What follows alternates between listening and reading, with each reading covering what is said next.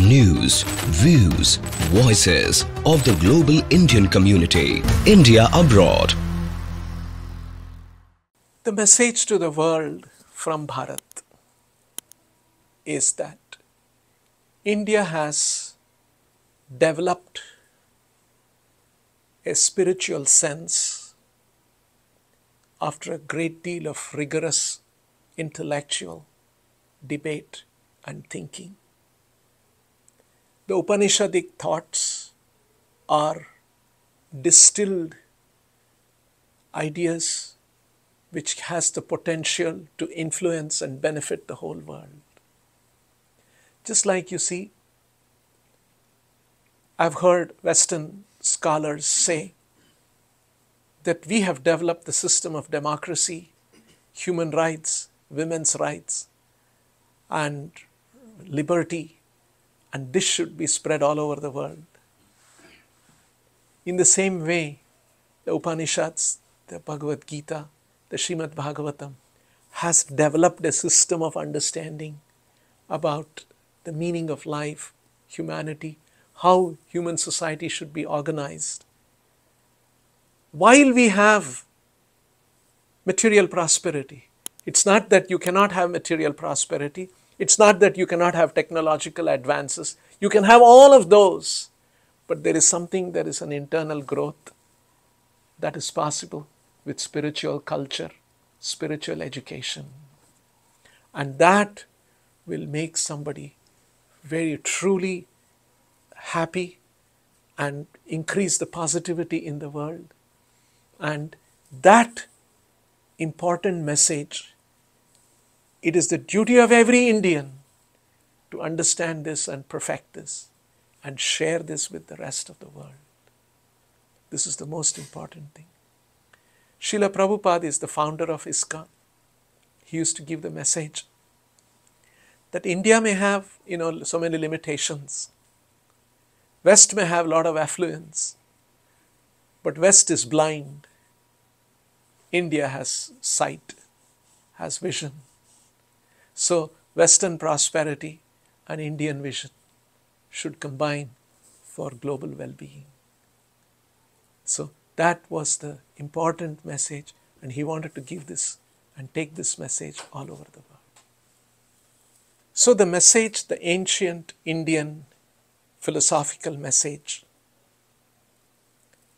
very carefully understood, very critically examined by various sampradayas in our country. There are many acharyas who all of them went into the depth of all of this knowledge. And then finally, Sri Chaitanya Mahaprabhu synthesized all of this into one harmonious understanding. And that beautiful harmony of understanding was presented in English language for global reception by Srila Prabhupada. He toiled very hard to establish this, to present this knowledge. He would sit up all night. He was septuagenarian, 70 plus. And he would sleep, he would rise by 12 midnight and stay up to 5 a.m. writing these books. And he wrote 70 books in English language, presenting that Vedanta message, the Gita message, the Upanishads message, the Bhagavatam message. So, his message and his life is a beacon of hope for humanity. So, we want this to be shared with the world. And the great work of Srila Prabhupada, which is not properly understood and appreciated by the world. And Prabhupada found America to be the fertile ground for new ideas, and the generosity and the freedom and the open-mindedness that Srila Prabhupada found in America was very, very welcoming for him, because it was stifling back in the 70s in India. He could not do well. And so he was very, very grateful to America And he wanted to give this important knowledge to the leaders of America. And so in September, we are having an opportunity.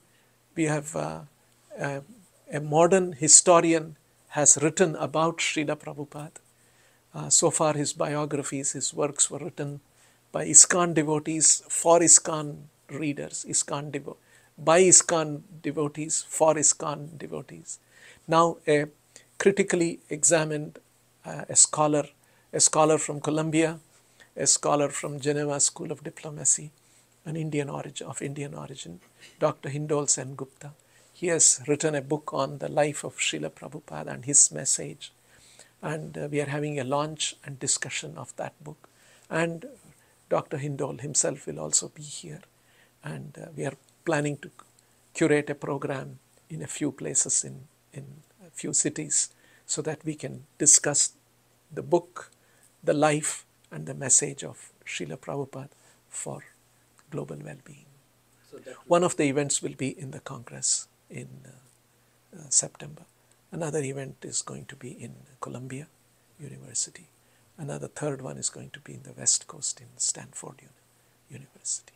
These are the 3 programs that have been conceived right now.